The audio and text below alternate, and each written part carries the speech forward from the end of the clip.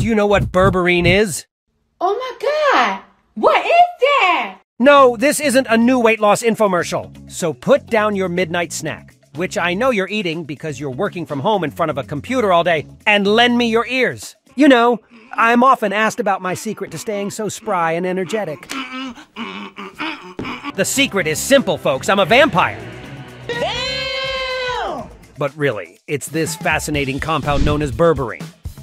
Yes, the first thought that came to your mind was right. It sounds like something you use to scrub your toilet. But in reality, it's a golden ticket compound that comes with a plethora of health benefits. On the molecular level, berberine activates an enzyme called AMP, activated protein kinase, or AMPK. I call it AMPy because we're pals. Pals forever. AMPy is like a master switch that regulates your body's energy.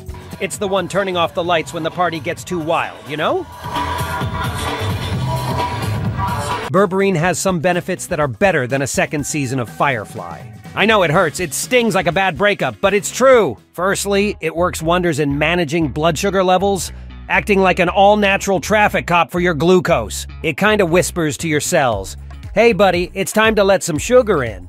This is, of course, backed up by several studies. Here, berberine increases insulin sensitivity. Insulin, as you might recall from the nightmares of high school biology, helps your cells absorb glucose. Now, I'm no Zac Efron, but this is the greatest show of cellular hospitality I've ever seen. Berberine boosts glucose intake by activating a protein called GLUT4, which is not an unreleased sequel to a Pixar movie, but a glucose transporter. It's like a friendly Uber driver for sugar. More berberine means more GLUT4, meaning less glucose hanging around in your blood, giving you those mood swings we all love. Secondly, berberine doesn't only reduce your sugar cravings, but also your love handles. It can actually aid in weight loss.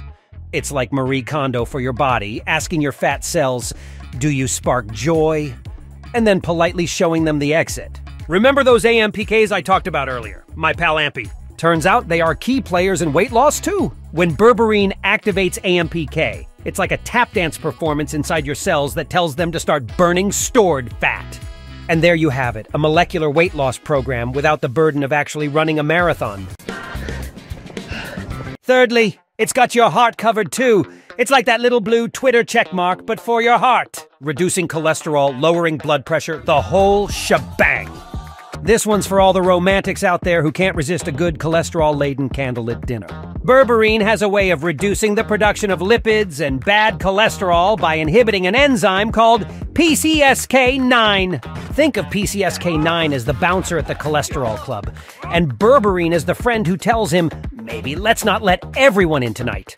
Fourth, it even helps your brain function better, which, let's be real, we all need after trying to follow the plot twists in the latest season of Westworld.